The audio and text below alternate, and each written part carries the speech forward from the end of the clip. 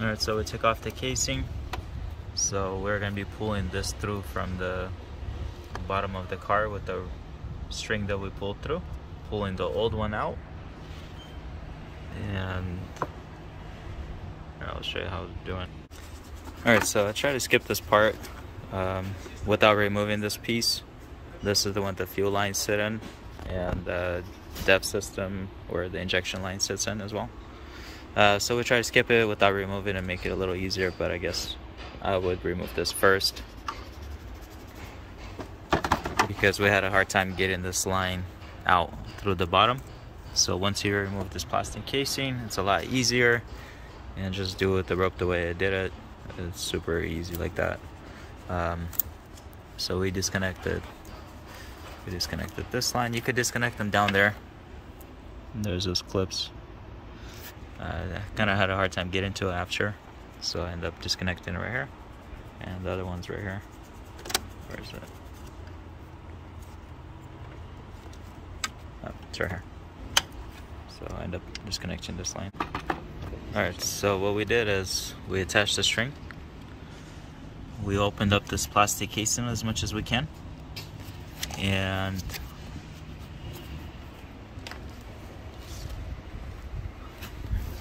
on the bottom we took the splash shield off. Okay. And this is the hole that the rail this has to go through.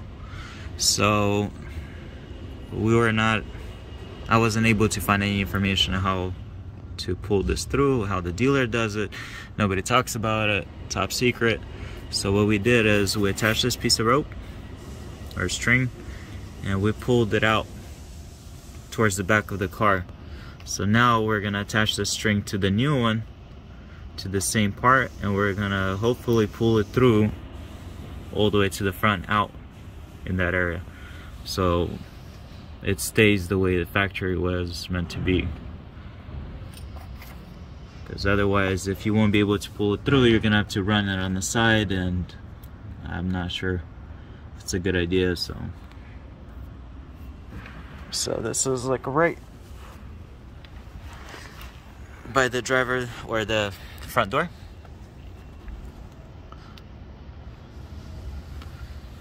And this is the second part that goes to the back.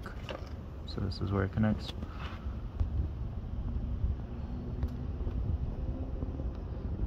And this is a new one. We end up taking off the shell casing off the front piece, because this is where we're gonna attach the rope, string, and pull this out, hopefully without damaging it. And I will tape this up right here so this doesn't get ripped off. And this is your rear with the plug.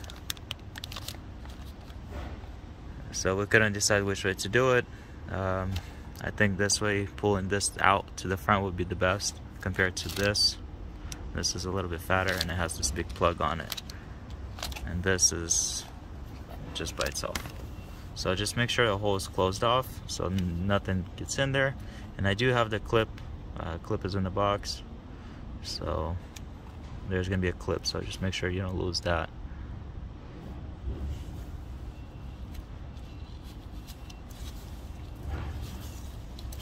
And just give it a few tries. Don't yank on it, don't pull on it, obviously it will damage it. So just be patient with it.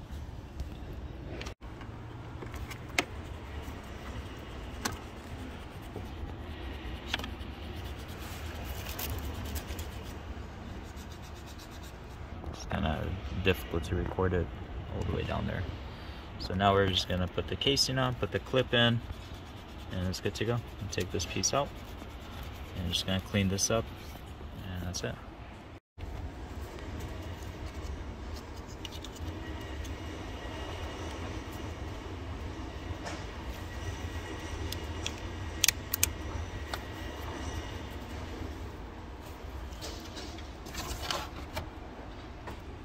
So this is the clip that goes in.